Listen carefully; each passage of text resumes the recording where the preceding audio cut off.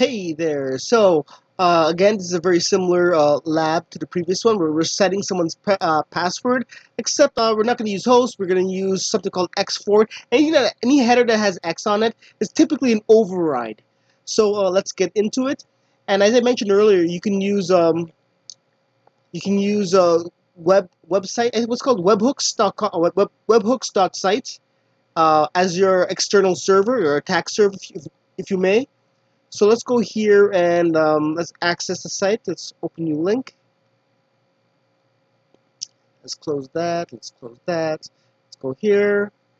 My Burp Suite is on. Let's just clear everything first. You know, it's nice to have everything nice and clean.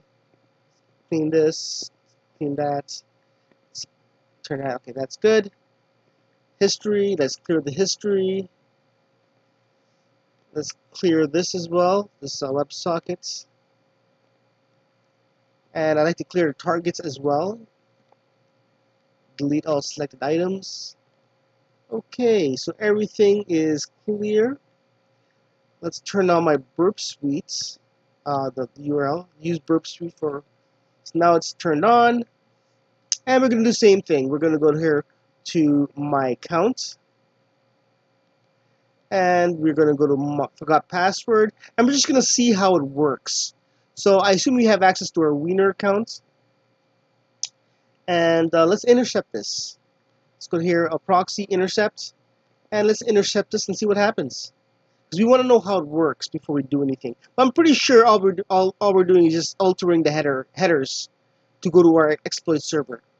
So let's do that. Oops, go back here. Submit. It's captured. And oh, it doesn't really show anything. Let's send this to repeater. And this is the forgot page. So let's just name this forgot. Okay, good. So this is forgot.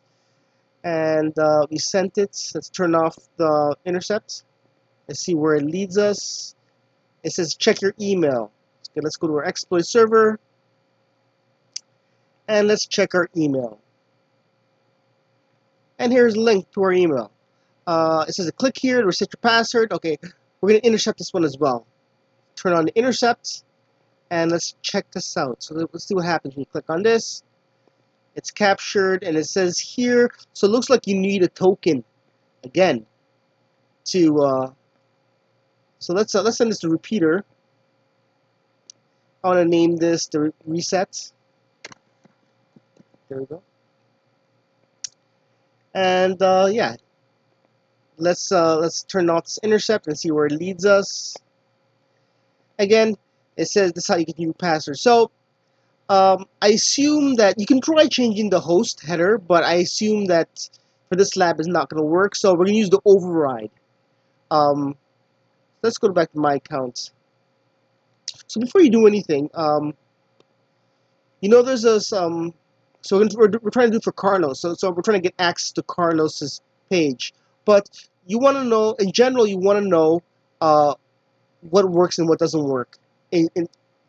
So in Burp Suite, let's just go back. Let's go by the history. And over here, it doesn't matter where you go.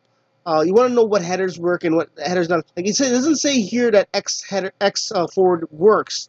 So what you can do is you can go here and you can get this extension called param miners, and then you can guess parameters and use. I would say guess everything.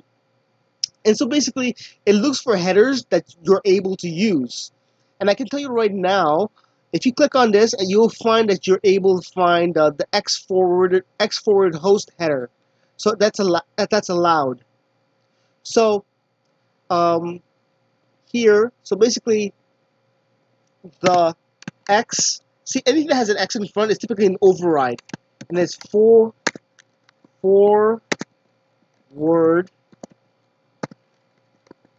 So it's going to say you're allowed to use this header. This header is enabled. And essentially, it sort of replaces or overrides this host here. So you don't necessarily have to. So I assume that if you try to change this, it's going to get you an error. So instead of that, we're going to change the host here. So it's going to actually send it here instead. So that's what this does.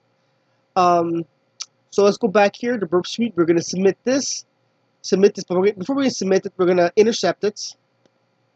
Proxy, intercept. Turn on the intercepts. And here we go. We're going to submit. And it says, so we're trying to send this, and it's sending it to here. So I assume that if you try to change this in any way possible, it's going to give us an error. So we can't do that. So instead, we're not going to change the host. You're going to type in x forward -host, and you can discover this using param miner, right? So it basically it shows you param miner basically tests out all the headers and seeing which headers you're allowed and which headers you're not allowed, and you'll find that this header is allowed. But I'm not going to do that for you because that seems like a bit of a waste of time. And we want to use our server. So our server that we control is a